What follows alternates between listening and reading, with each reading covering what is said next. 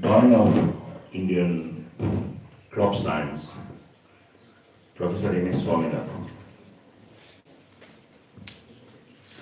Now, today, in memory of Professor Swaminathan, we have one very reputed plant geneticist and crop scientist. Professor Swapan Datta is with us. And along with Dr Swaminathan, Chairperson of Swaminathan Research Foundation.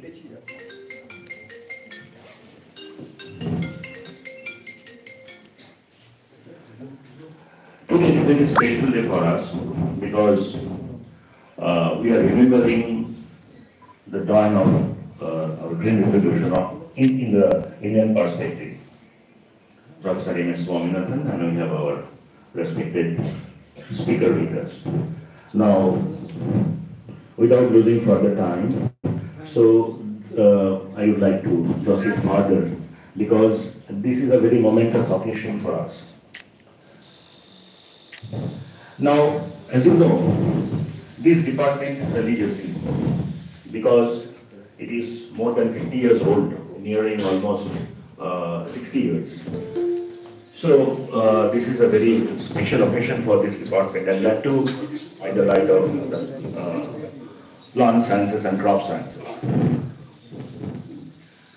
This department was established in 1964, our Department of Botany in Burdwan University, and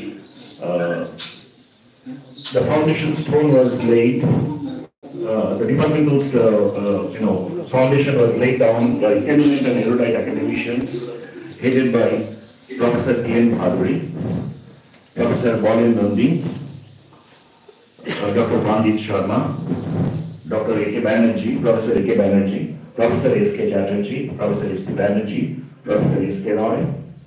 So they started this journey, the journey of this department. Gradually, many other faculty members joined this department from time to time, and we have established, they have established the department in a true academic pursuit in their respective field. And they also enlightened the academic field with their erudition, with their knowledge, and with their critical research in their respective areas. Subsequently, the department came under the umbrella of Special Assistance Program of UGC in 1991 because of their fantastic research and achievements. This department then successfully completed the Department of Special Assistance and continued to grow to achieve Phase 1, Phase 2, and Phase 3 final ECOSIS program. In fact, the department is the first science department of this university to be considered as a center for advanced study in 2007.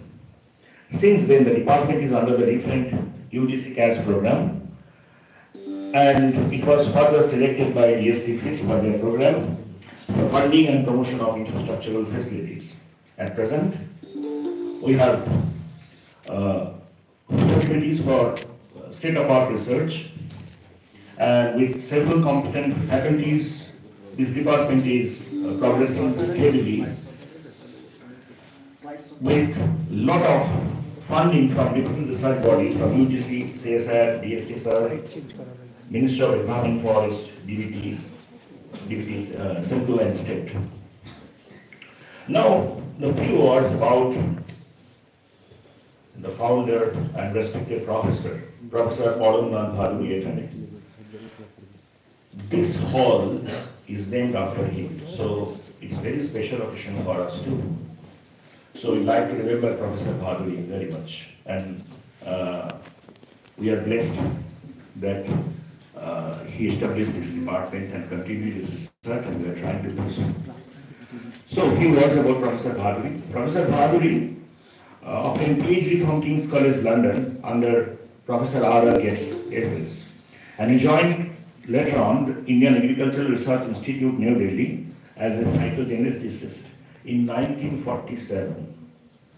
In 1958, Professor Bhaduri became the head of of the Presidency College, Calcutta, and then he moved on to University of Burdwan as a founder professor and head of the department of this institution, of this department. He even acted as Vice Chancellor for a brief period of this university and went on to achieve the Fellow of National Academy of Sciences, and he also became the former president in agricultural section in Indian Science Congress. Professor Bhaduri left us in 1992. Still, the legacy is on. Now, today's program is a very special occasion to show our respect to Professor Bhaduri and also to the Dawn of Indian Crop Science and the Dawn of Green Revolution, Professor MS SWAMINATHAN.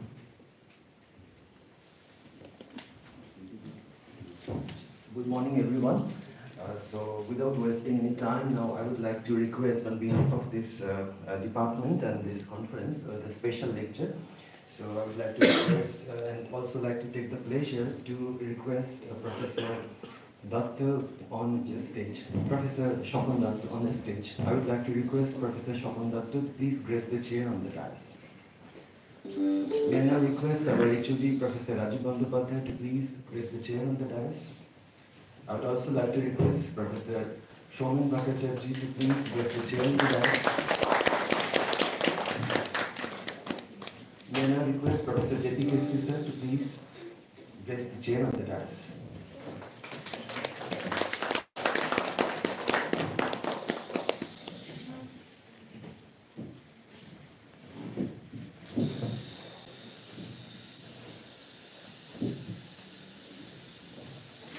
I would now like to request Professor Chiarperson to please felicitate Professor Swapan Datta on this occasion.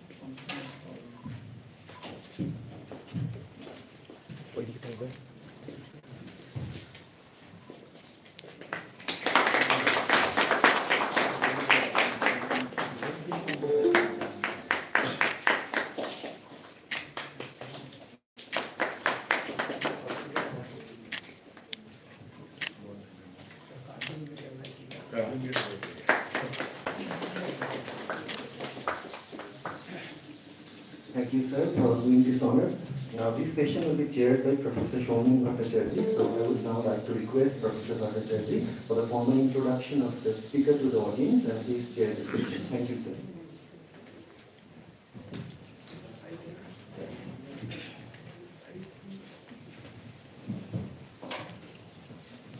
Very good morning to all of you. It's indeed a pleasure to get an opportunity to introduce Professor Datta.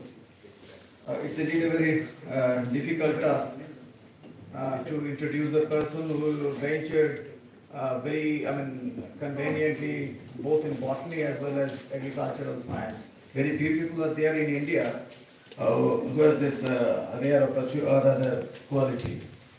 Now, at the outset, let me tell you the spirit of this program. Actually, this program is jointly convened by the Crop Research Science, CRSMF, Sir PN Bhaduri, CRSMF, Crop Research and Seed Multiplication Farm, in association with the Department of Botany. The spirit of this program, as our head of the department was telling us previously, that we want to memorize the work of Sir MS SWAMINATHAN, who just departed a few months back. So we didn't have that kind of opportunity to, particularly the parpolate or other kind of work he has done by introducing semi-dwarf genes in our indica varieties, particularly that causes green revolution in 60s in wheat as well as in rice. And you know the tremendous achievement being done and that make our country self-sufficient, kind of self-sufficiency achieved. Actually, he was moved by the Great Indian Famine in 1943.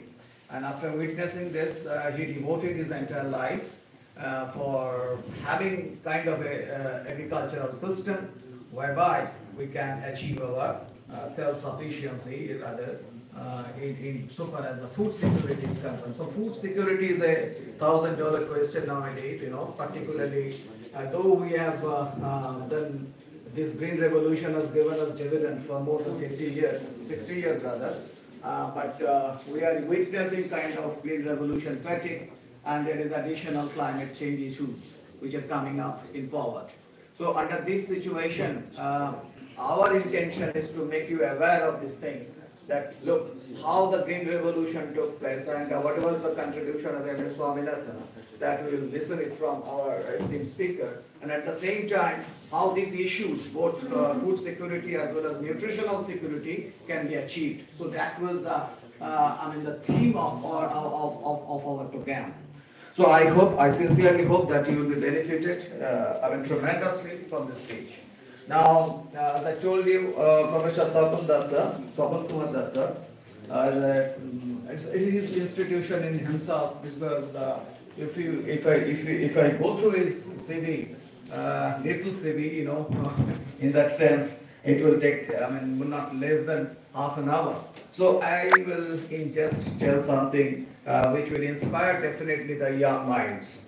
Actually, he graduated from Presidency College and did his Masters and PhD from Calcutta University, and subsequently he enjoyed different postdoctoral fellowship like DAT Fellowship Germany, FMI Fellowship Switzerland, and also in Cornell University.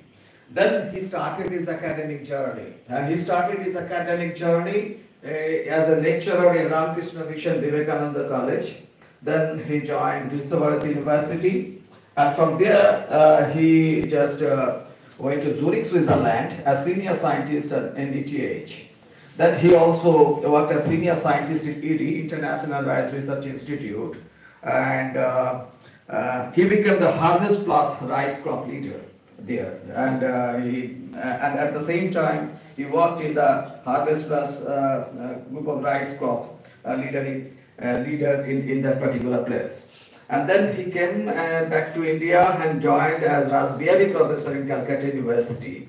Okay, and then after that, he joined as DDG, that is Deputy Director General of Indian Council of Agricultural Research, particularly in the crop science.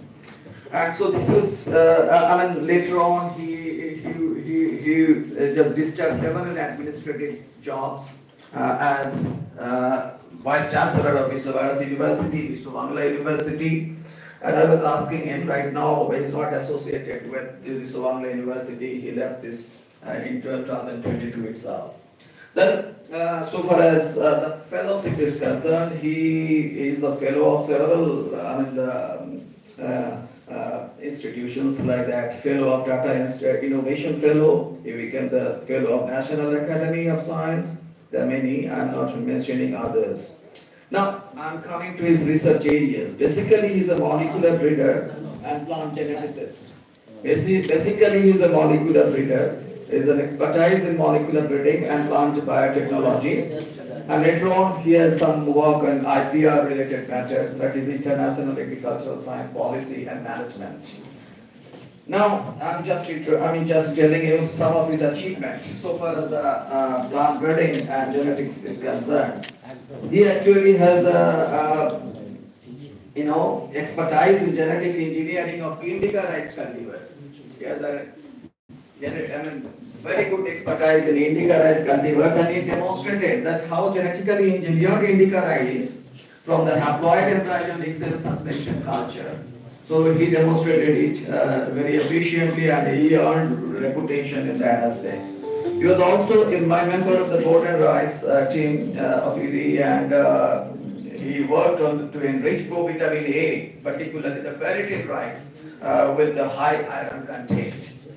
And recently, of recent times, he was also working as an RNAi mediated the screening development of the low phytate and lipoxygenase containing rice. So that was a very good claim so far as the low phytate and the LOX mediated rice is concerned, low LOX mediated rice. He was also working on climate resilient rice and biotic stress resilient chickpeas. So of late he was associated with this kind of program. So what I feel, that I can tell for the students is that, look, he is a man from genetics and breeding, but later on he has the expertise, he gained the expertise in plant biotechnology, and also efficiently worked in ELI as well as in different international bodies of agricultural institutions for developing transgenic crops, and which is having some one way or another related with the nutritional security or the food security as well as nutritional security of the plants. So with this few note, I will request Professor Datta to take the floor and deliver your lecture, sir.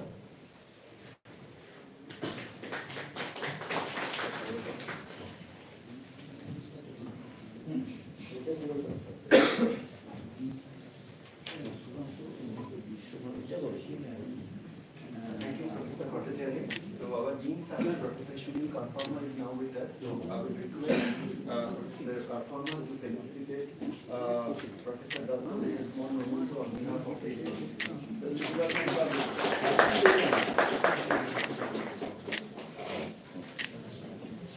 thank you, sir, for doing this.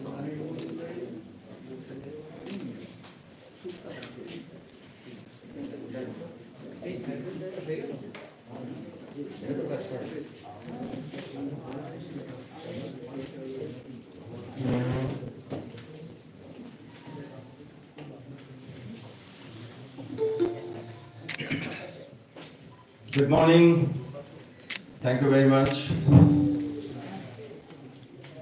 for the invitation to me for this particular seminar. I'm grateful to the University of Burdwan, Light up, Dean, as well as head of the Department of Botany and all colleagues of the department, that for this arrangement of this particular seminar, that remembering Swaminathan in the context of Green Revolution and post-Green Revolution. And thank you for the introduction, which is kind words from me. I'm grateful. I'm this is the department of Professor PN Bhaduri. When we were students or teachers, we always remember his many pioneering work on genetics, and he also developed a good team as a researcher and in addition to his own contribution. So we're grateful to Professor Bhaduri, who picked up also this Department of Botany today at Burdwan University, who's doing extremely well. I'm glad that Dr. Swaminathan also is with us today, that she will be also joining online for her comments. This is a very nice, befitting that when someone like me talking about Professor Swaminathan and a distinguished scientist, researcher and policymaker like Dr. Swaminathan is also with us today in this particular occasion. I had attended many of the events organized by MS Swaminathan Foundation, and also in other occasions I met Dr. Swaminathan several times, and so I'm very glad that she's joining today. So the title of my talk, as you see, the perspective of science-based food and nutrition security, remembering MS Swaminathan. So what I did in my talk today, what I arranged, that I'll be talking about the Indian agriculture in a global perspective. With the development, I would focus the pre and present and the future post-Green Revolution, that how our food security, food and nutrition security is being challenged or is being arranged. And at the same time, Swaminathan, I would show Professor Swaminathan his contribution, his way of involvement in Indian agriculture, why one such person, one name, Swaminathan, is so much known not only in India, but also all over the world. One thing I must also say, whenever I made a presentation, I go anywhere in India and abroad, particularly abroad, and people always say that, oh, you are from a country where Professor Swaminathan is there, and Professor Swaminathan's name comes with agriculture. So we feel always very proud of that particular name attached with Indian agriculture and globally. So the next slide shows that agriculture is a journey, at the time immemorial, and it goes on from ancient time, 10, 20,000 years back, the plant domestication, and it started with that and it moves on. And I would show that journey also with you. Next. If you see the pre-green revolution, 16th and 19th century, particularly this area, very much the agriculture started working. Transportation, fertilizer, these are all being given or added to the agriculture. 40 and 70, where is the actual development of agriculture took place, by high-yielding varieties, irrigation, infrastructure, modernization, hybrid seeds, synthetic fertilizer, and pesticides are being given. India at one time was the begging bowl for our food. PL 480, some of our senior people know that. And today, even myself also sometimes it's difficult to believe that India today exporting $50 billion agriculture produce. $50 billion and expanding, and the projection is very high. No?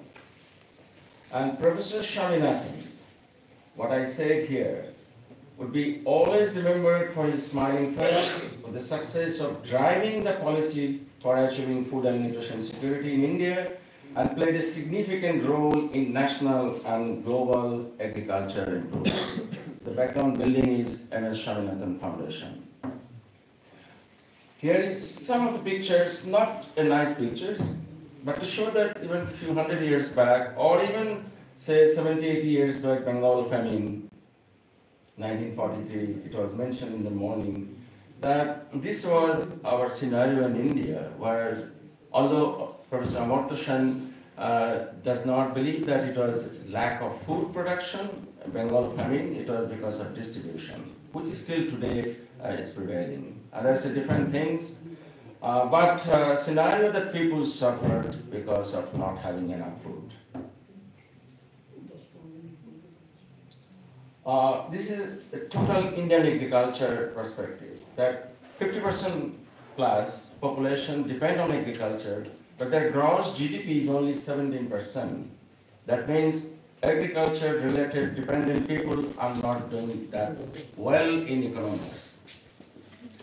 140 plus minus the million hectares are total agricultural land, which is decreasing. Still the number shows 140, but I believe that it is much less today.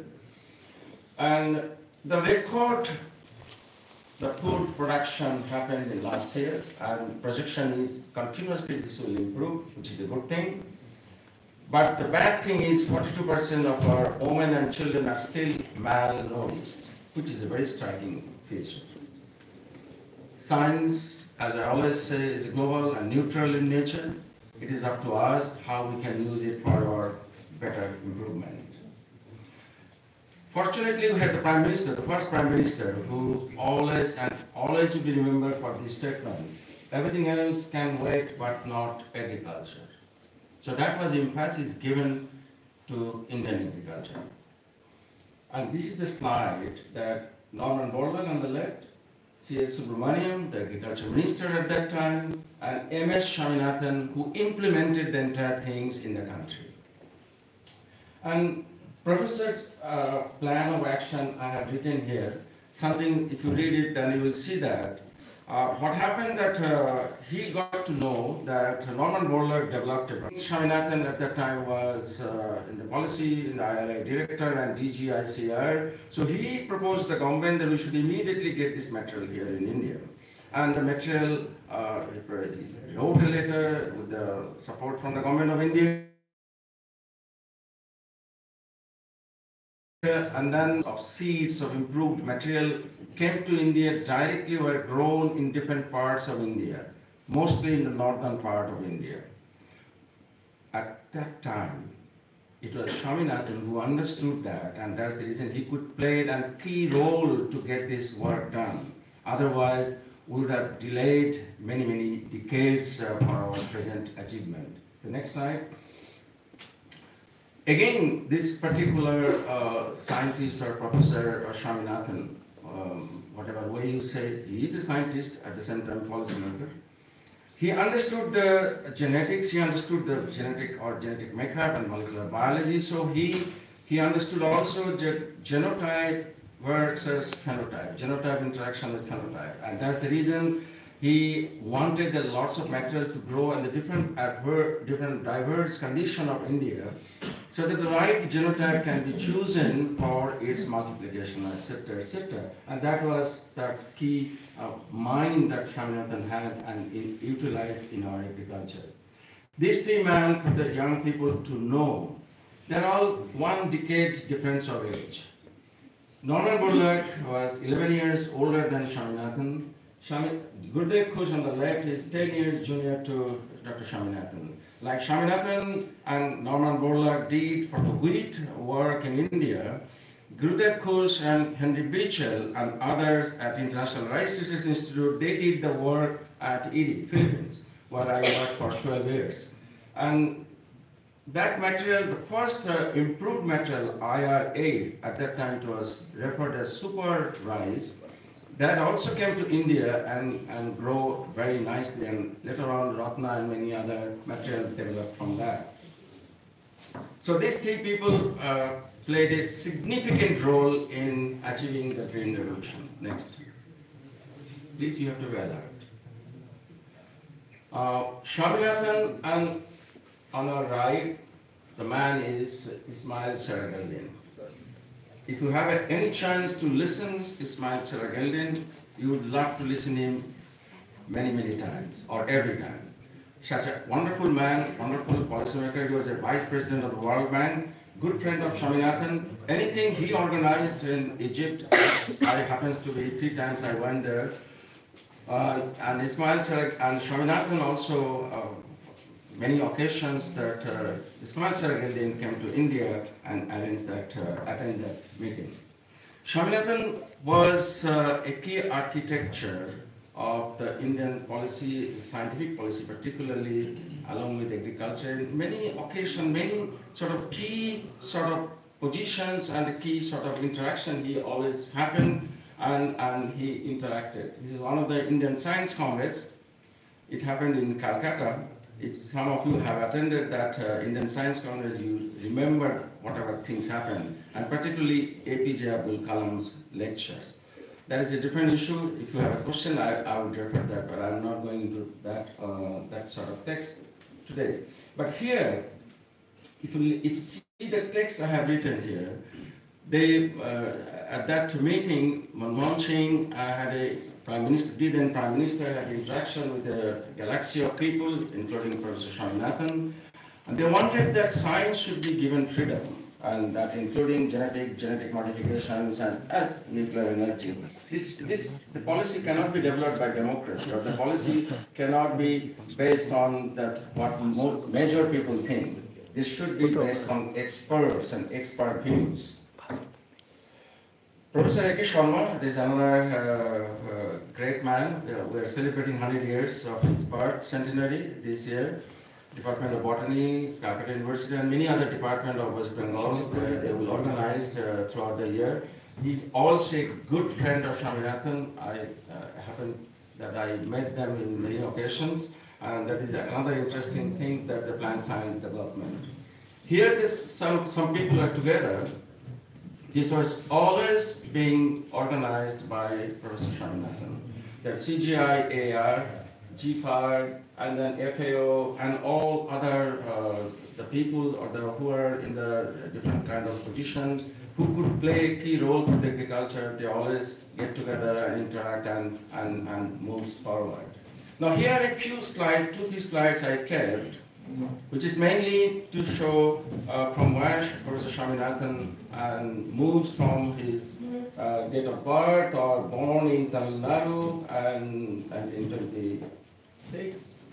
And then onwards, if you see that how he grew up, particularly his PhD is Cambridge University, England. First time he met Norman Borlaug, that is in 1953, at University of Wisconsin-Madison, US. Incidentally, that year I was born. And when he met Borlaug at that time, the next slide you see, he was head of botany department of IRI. Can you imagine? He's also partly a person that he is so much attached to plant and plant science. So at that time, IRI genetics department actually was a botany department, and which is, we all know that plant science actually is the mother of many different disciplines and subjects today. He was the head of the botany department of IRI, gradually moves to director IRI, then DG ICAR, etc., etc., etc. So that keeps on moving, DG, ERI, and so on and so. And then further, 1983, then founder, president of National Academy of Agriculture Science, MP, Rajya Sabha, president IUCN, chairman, National Commission of Farmers of India, that he played a very important role. Today, all the MSP and everything, what you see, or the government has adopted his policy, and that's the way the farmers benefit are so much significant today. That's because of his chairman commission's report. Chair, World Food Prize Laureate, selection committee for 1 decade. Normally, World Food Prize Laureate are referred as Nobel Prize for Agriculture and Food and allied subject. And he, not only he received that award, but he was the chairman for 10 years of that World Food Prize. Further, chair UN Food Congress, general president Indian Science Congress, president OAS Conference, coordinated the Hunger Task Force of the UN Millennium Project, where many of you are familiar. It's still going, the list is so big, and you can continue to talk on each one of them. You can continue for a long time. But one of the things, number 7, the Time magazine named his name is one of the 3 members who are the most influential people from Asia. And that is, after Tagore and Gandhi, his name comes. So these 3 names. So his name is with Tagore and Gandhi in the same status. That's the family. It's a wonderful family. If you ever visit his Swaminathan Foundation or any meeting, he has 3 great distinguished daughters, and who held high positions in India and internationally. And so he had a wonderful family that in his own personal level. Now here I start the journey of the agriculture, that what I'm going to talk today. So if you see the population that today and in 1900 and 1960, 1900, 1960 and 2023.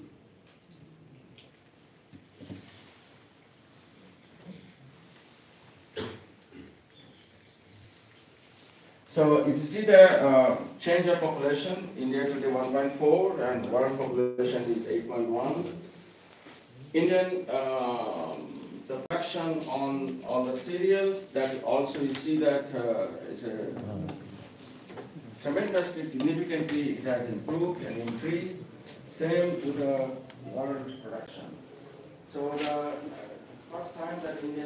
আপনারা তখন দেখলেন বর্ধমান বিশ্ববিদ্যালয়ের botany বিভাগের professor MS স্বামীনাথানের বিষয়ে seminar, সরাসরি সাম্যজিতের মুকুল রহমানের report.